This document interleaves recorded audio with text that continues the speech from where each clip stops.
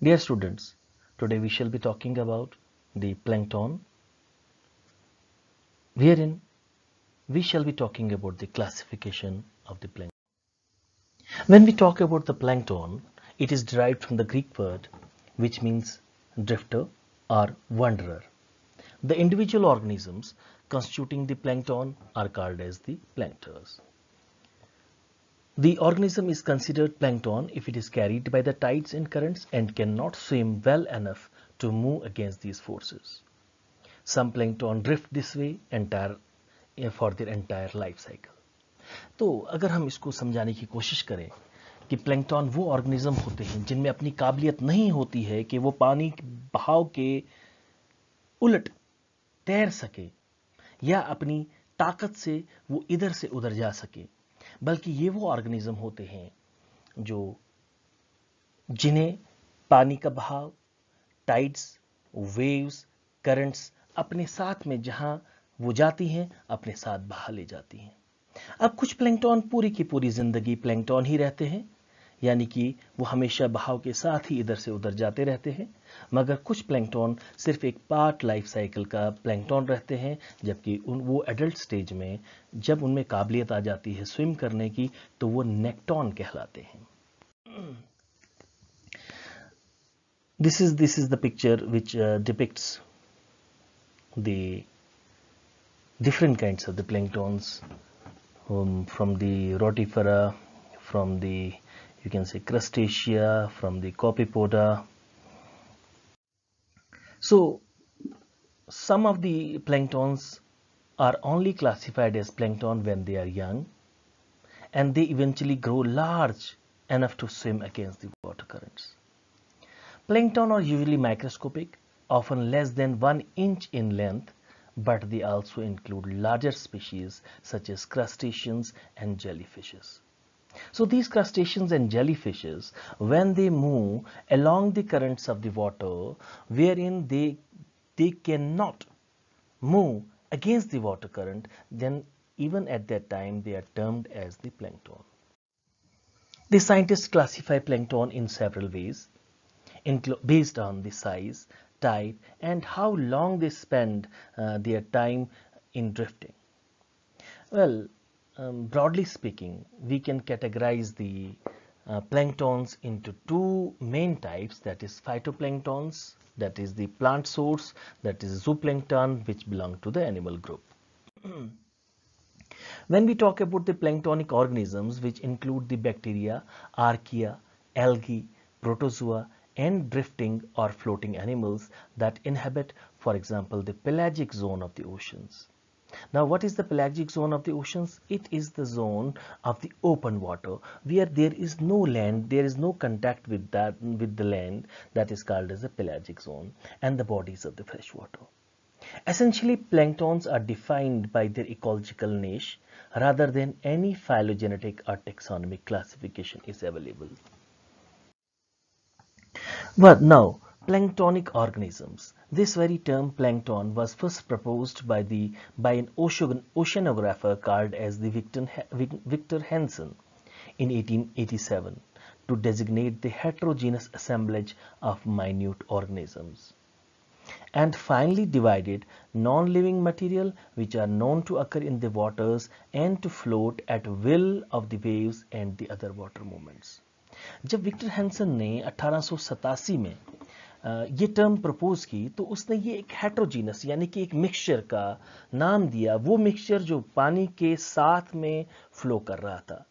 उस दौरान इस मिक्सचर में प्लैंक्टन्स के अलावा हर वो नॉन लिविंग ऑब्जेक्ट भी थी, मान लीजिए कचरा वगैरह भी था जो इसके साथ में आ रहा था, मगर लेटर ऑन सिर्फ प्लैंक्टन्स को, जो जिंदा प्लैंक्टन्स हैं उनका नाम जिंदा है उनका नाम प्लैंक्टन दिया गया। क्लासिफिकेशन की हम बात करें तो we classify these very planktons broadly on the basis of quality, on the basis of size, on the basis of their time spent as plankton. So first of all, we shall be talking about the planktons which belong to the plant source or the animal source. When we talk about the plant source, we do have the algae, which are represented in the plankton of the inland waters. Then we do have the fungi, which occur as bacteria, just like bacteria, which are abundantly like plankton present in the water. And the animal origin, from the animal origin, we do have the different kinds of organisms. We have protozoa, we have the coelentrates, we do have the rotatoria, which in which these very wheel animalcules belong. Then we do have the gastrotricha, we do have the bryozoa, we do have the arthropoda, which are from the animal. We do have some occasional planktons as well. That is, they spend their part as the plankton, but they do not act as the plankton all through the life, but occasionally they act as the plankton.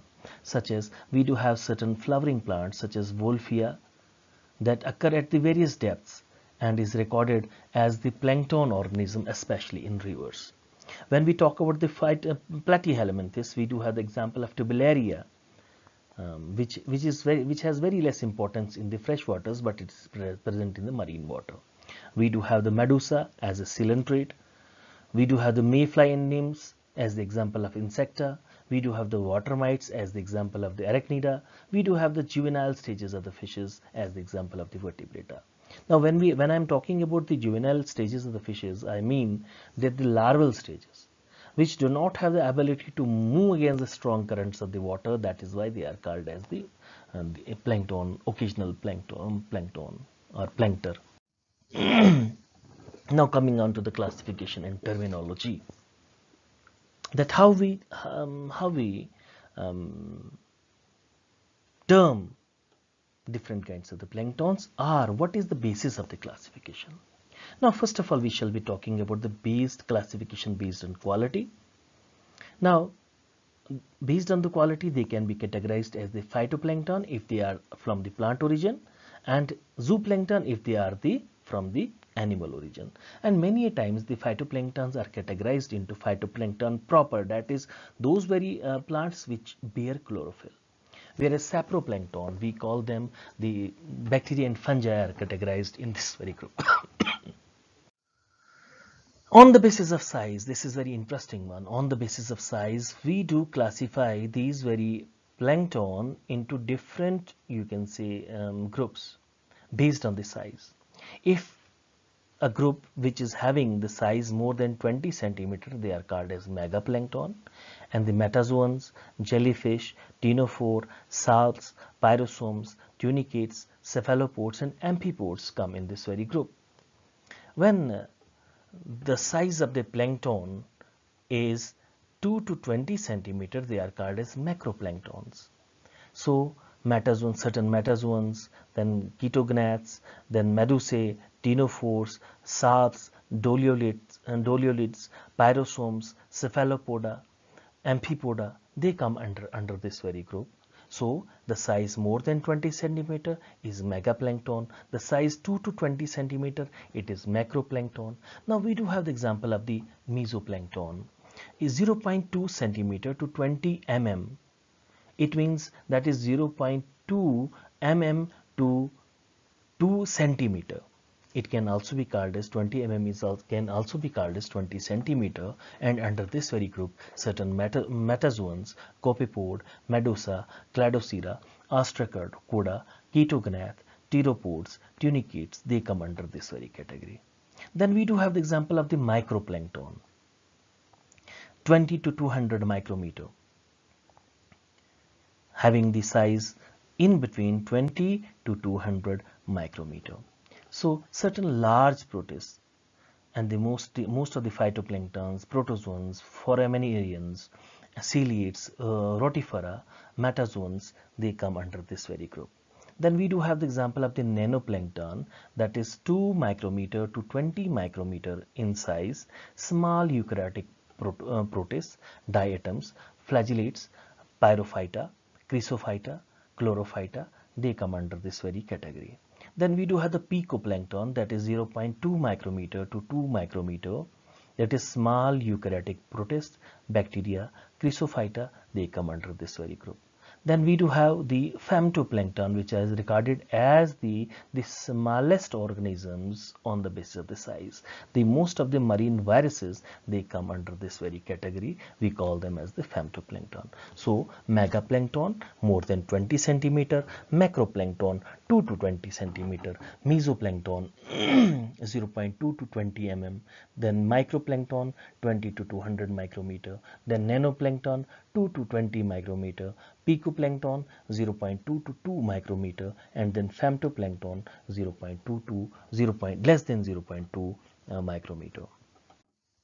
So these are the certain examples, such as we do see here the jellyfish, tunicates, some you can say rotifers. These are the copepods, and these are certain other organisms, phytoplanktons. Then we do have the examples in the form of the, you can say, wheel animalcules or rotifers. So these are certain examples, are the certain photographs of the planktons. So this is an example of the plankton depending upon the size. The larger one, megaplankton, then macroplankton, then mesoplankton, then microplankton, then nanoplankton, then picoplankton, and then femtoplankton. So on the basis of the local environmental distribution, in which environment they are present, we call them as the limnoplankton if they are present in lake. We call them rheoplankton if they are present in running water. We call them helioplankton if they are present in pond. We call them haliplankton if they are present in salt water body. We call them as hypalmeroplankton if they are present in brackish water. So brackish water, the planktons of the brackish water, they are called as hypalmeroplankton. The planktons of the salt water, we call them as haliplankton. The pond plankton, we call them as helioplankton. The running water plankton, we call them rheoplankton or potamoplankton. The lake plankton, we call them as the limnoplankton. So based on origin, we on the basis of the origin, whether from where these planktons originate, we classify them into autogenic plankton if those very organisms are produced within the water body. If those very organisms are produced within the water body, we call them as the autogenic plankton. But if they come from the outer side, that the outer one, with the help of the waves, you can say air in the form of spores from the outer runoff, then they are called as allogenic. If they are produced within the water body, autogenic. If they come from the outer side, we call them as the allogenic. So on the basis of content, we categorize planktons into euplankton and pseudoplankton. Euplankton, it means true plankton, that is all the living organisms, but plankton, that is we call them as the true plankton. But pseudoplankton, for example, if debris is present along with the plankton, we call those very plankton as the false plankton, or we call them as the pseudoplankton. Then on the basis of the life history, planktonic life, that is the time spent as the plankton, we call them as the holoplankton if they are permanently plankton. That is, if they are free floating, that is they are at the mercy of the water current all through the life, we call them as the holoplankton. But if they are temporarily, that is they are acting temporarily as the plankton, we call them as the temporary plankton or meroplankton. Such as certain life history stages of the organisms, they act as the plankton, whereas in the adult stage they become the nekton or the free swimming organisms.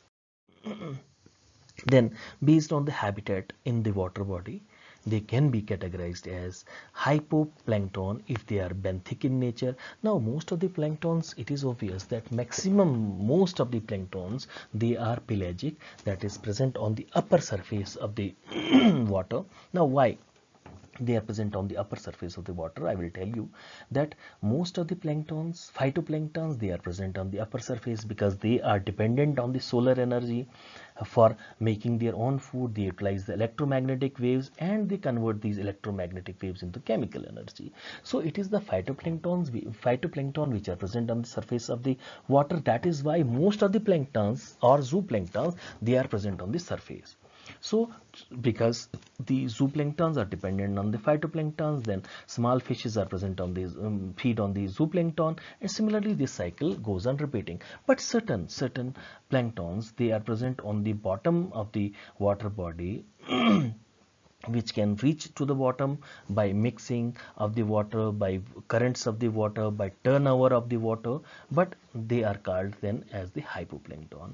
If they are present on the surface, they are called epiplankton. If they are present in the aphotic zone, that is the zone where no light reaches, then we call them as the bathyplankton. So a zone in the water body where very less light is present, that is called as dysphotic zone. So those very planktons which are present in this very dysphotic zone are low light zone, we call them as the mesoplankton. So we do have, on the basis of habitat, we categorize them into hypoplankton if they are benthic, we categorize them as epiplankton if they are present on the surface. If they are present in the darker you can say part of the water body, we call them as bathyplankton. If they are present in the low lighted zone, we call them as the mesoplankton. So next our next video will be on the distribution of the plankton, how planktons are distributed, their vertical distribution, their you can say geographical distribution, that we shall be dealing in our next lecture.